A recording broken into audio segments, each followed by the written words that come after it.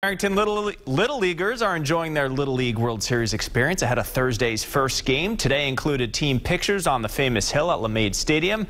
The team has brand new New England uniforms, hats, gloves, bats, and gear. And the team had practice this morning and batting practice as well. The coach is sending us this video moments ago.